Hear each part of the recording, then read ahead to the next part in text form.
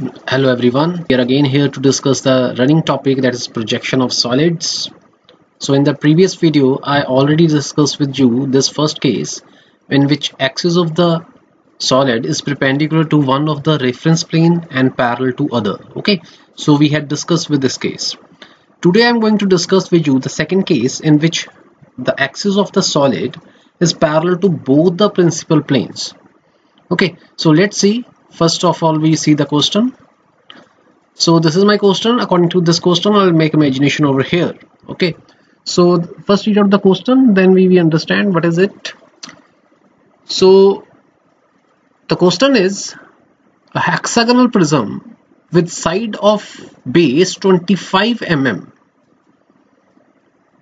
Okay, so side of the base means the side of the base. This is your base, and the side is 25 mm and axis 60 mm long, means if the axis length is given, means the height of the solid is 60 mm. Okay, is lying on one of its rectangular faces on HP. Draw the projections of the prism when its axis is parallel to both the horizontal plane and vertical plane. So you can see here, this is an imagination of this hexagonal prism. My hexagon prism rests on this rectangular face. You can see very carefully that AGLF, this rectangular face, it rests on that. And the second constraint is very important, in which the axis is, this is your axis line, the axis line of the solid should be parallel to your both the principal planes, means horizontal plane and vertical plane. So you can see here that this is now, this axis or this line is very much parallel to VP and very much parallel to HP as well. Okay, so now to start this question, you know that how to start the projection of solid, where from which view you will see the true shape of the solid. From that view you are going to make the projection of particular solid. But you can see here that neither from front view and nor from top view you can see the true shape, which is hexagon in hexagonal prism. So in this type of cases in which axis of solid is parallel to both the horizontal plane and vertical plane, you have to start with the help of side view. You can see it very clearly. From the side view only I can see this true shape, which is hexagon.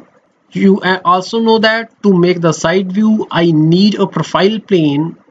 And if observer is here and observer moves towards its own left and come over here and see this face, this hexagon, that projection goes on the profile plane. So you know that profile plane is used to make the side views of the objects.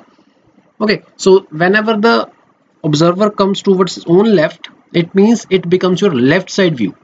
Becomes your left side view. In this way you can start with your question. So let's start the question.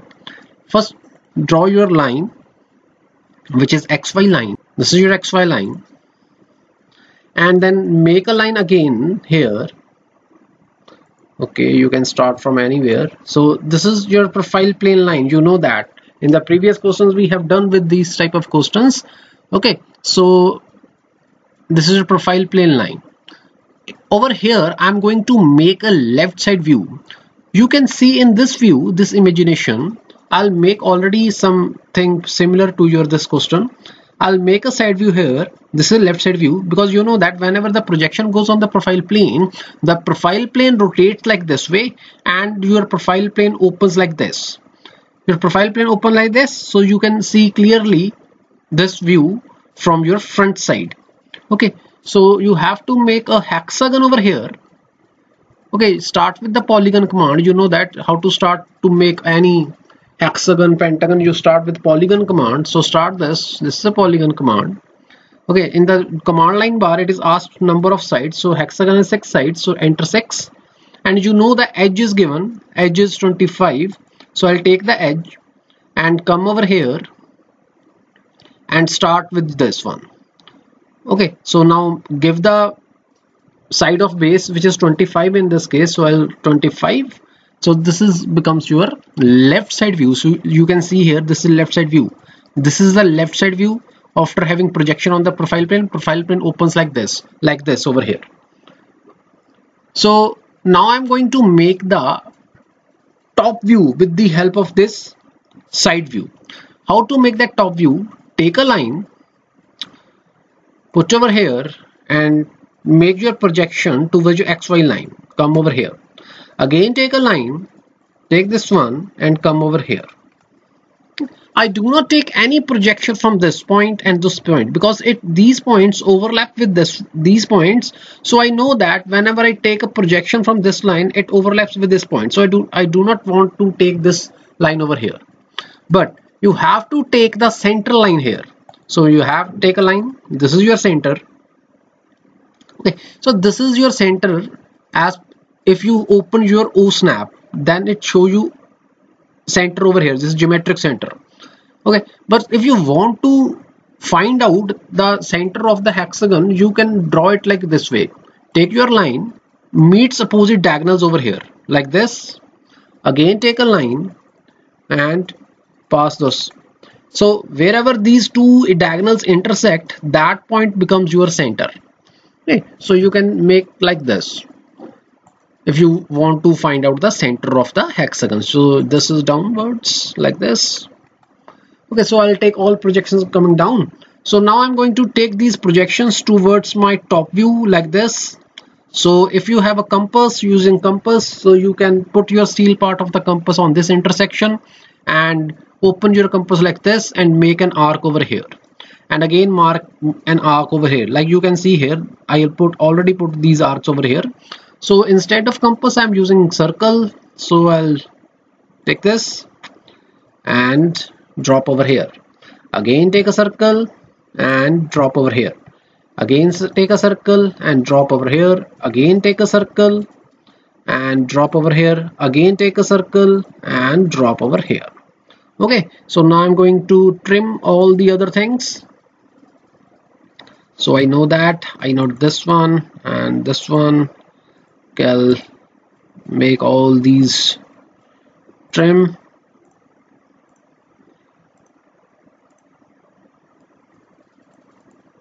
So this way you can trim all the other part of the circle because I don't need that things.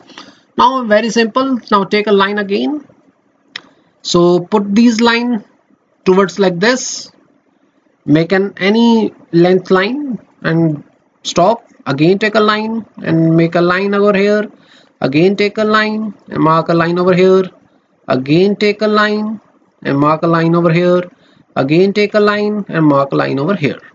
Okay, so in this way you can take a projections from your side view towards your top view. Now you know that from the front view and top view, I can easily see the 60 mm axis length. From the front view as well as from the top view, I can see this length, whatever the length of the solid is, and length of solid is whatever the length of the axis is. So axis length is given, which is 60 mm. So I take a line and mark a line over here from any distance. You can take any distance from this line. So this distance may be any. This can be any distance. Okay, there is no given distance of this one. This distance and this distance should be 60 mm. Remember this. So you can make in this way. I'll make like this. I trim the other things and again make a lines over here. Okay, I'll make this way. So I'll take a line and know that this is 60 mm as per the length of the solid. Again take a line and this is 60 mm. Again take a line. This is 60 mm. Again take a line. This is 60 mm. Again take a line. This is 60 mm.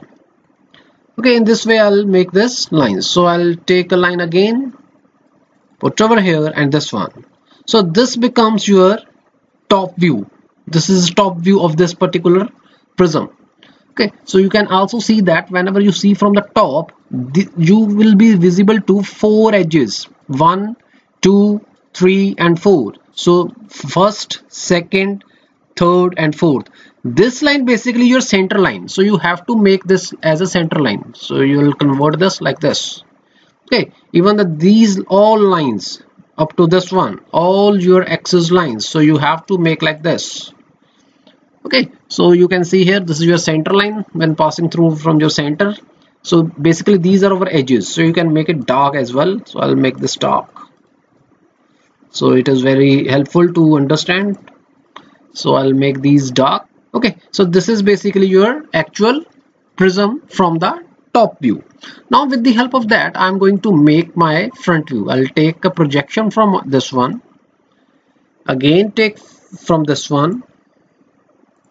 Okay, then I'll take a projection outside from your side view like this. Again take a projection from this one. Okay, now you can see very clearly that when you see from the front side, the only three sides or three edges are visible to you. This edge, that is BH, AG and CI. These are visible to you. Okay, so I'll first of all trim the other parts. So I'll like this one, and I don't want these one. Okay, so I also don't want these, delete it. Now I take a line, this one up to this one, again take a line up to this one. So you can see very carefully that these are the visible edges to you, so you have to make this differently. So you have to make these line thick. Okay, so these are very much visible to you, and this is also visible to you. So this one and this one must be dark as per convention of lines.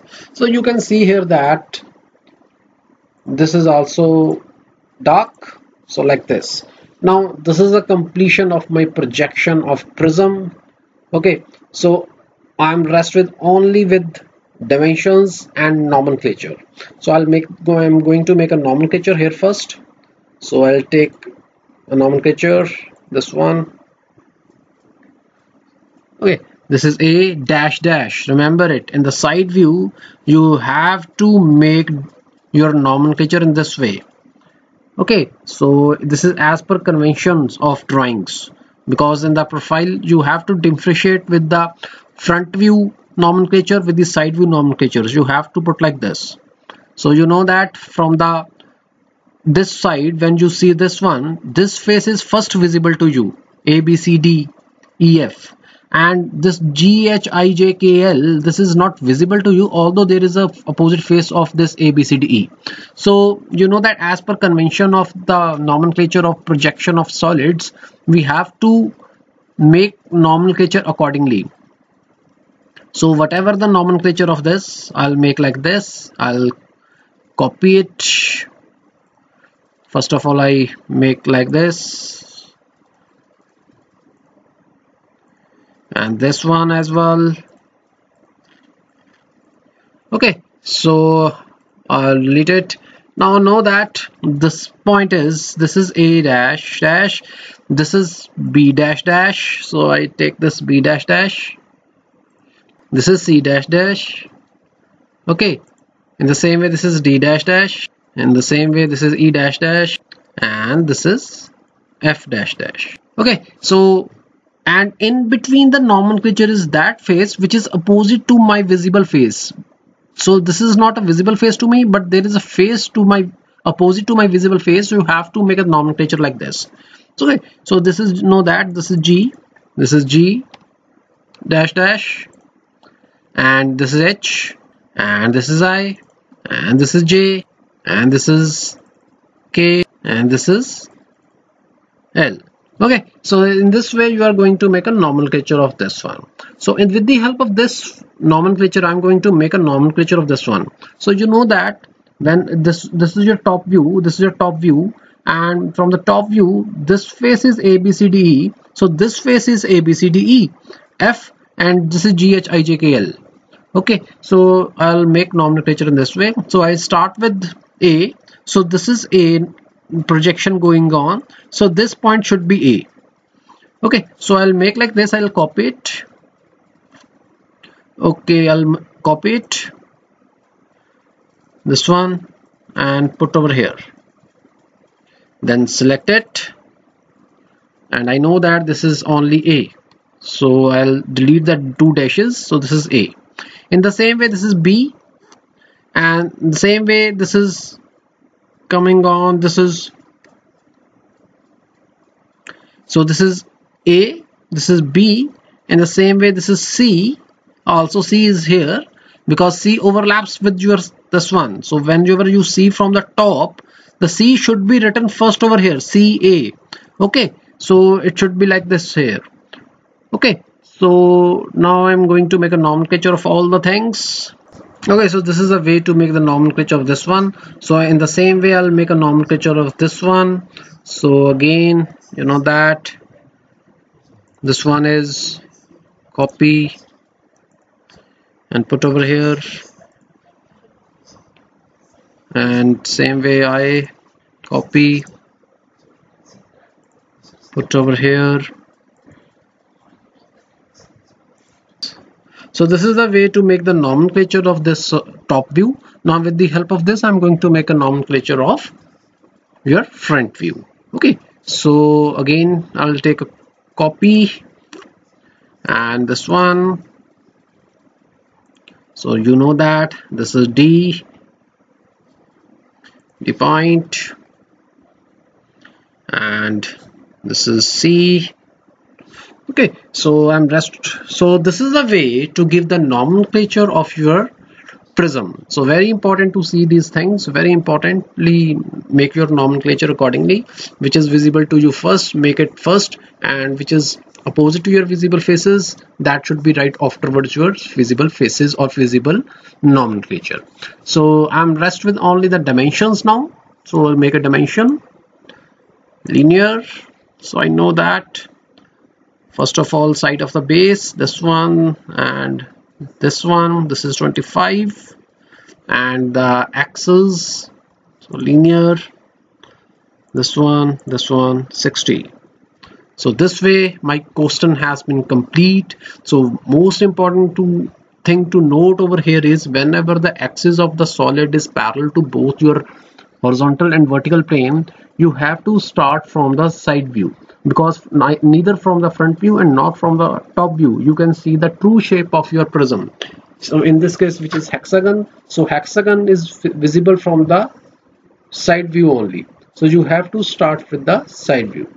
Okay, I hope you understand this question. Very important question from the examination point of view. Okay, thank you very much.